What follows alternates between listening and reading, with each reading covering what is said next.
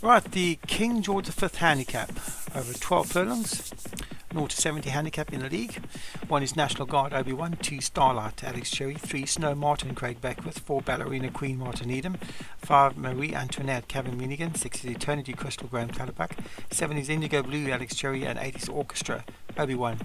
8 horses in the King George V handicap over 12 furlongs in the heavy grounded Ascot, and definitely going to affect some horses' chances. And away they go. Slow jump by Orchestra, and maybe that was by design to overcome their wide draw, and Orchestra has moved on to the rail.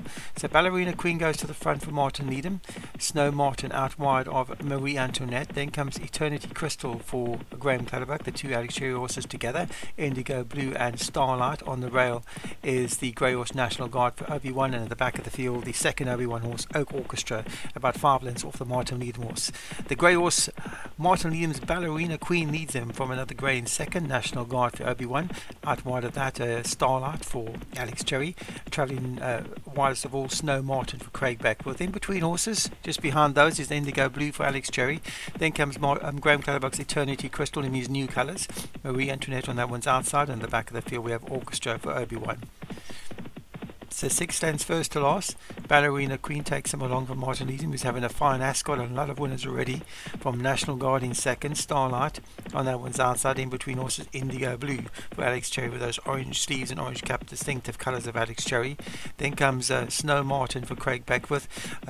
Graham Clutterbuck's horse is moving closer. Eternity Crystal travelling well just behind that. Then comes Marie Antoinette for Kevin Minigan, who was very unlucky with Hope Springs early on today. Orchestra just behind that for Obi-Wan. So Ballerina Queen, a comfortable leader for Martin Needham. From National Guard in second. In between horses moving closer is Indigo Blue for Alex Cherry. Out wide, Eternity Crystal still creeping closer for Graham Clutterbuck, and now Eternity Crystal is being pushed along to try and prove with Starlight, who's moving forward strongly for Alex Cherry. Still the leader though, Ballerina Queen. From the back of the field, Snow Martin is trying to run on. It's Ballerina Queen from Starlight in second. National Guard is on the rail. The Eternity Crystal travelling well just behind that. Then comes Snow Martin and Indigo Blues, followed by Marie Antoinette, and Orchestra is out of it at the back of the field.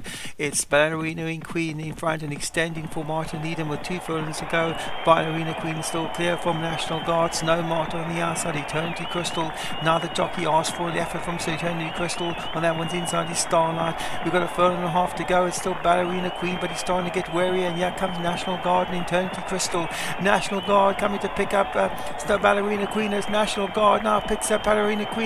Ballerina Queen still fighting back National Guard. Eternity Crystal out wide. Ballerina Queen. Eternity Crystal on the outside. Ballerina Queen still holding on. Eternity Crystal flying out wide is Marie Antoinette, but Eternity Crystal gets up to beat Ballerina Queen, and Marie Antoinette flying late for Kevin Minigan. As they get up to the line, I think Eternity Crystal got there. Eternity Crystal wins for Graham Clutterbuck, wins the King George V handicap from Ballerina Queen in second. Marie Antoinette was flying late, but had too much to do, finished back in third. National Guard, Obi-Wan, looked like challenging for the lead, but I think the weight told in this heavy ground, carrying 10 stone. National Guard. Starlight was back in fifth for Alex Cherry, but Graham Clutterbuck's Eternity Crystal, off the featherweight, wins the King George V handicap.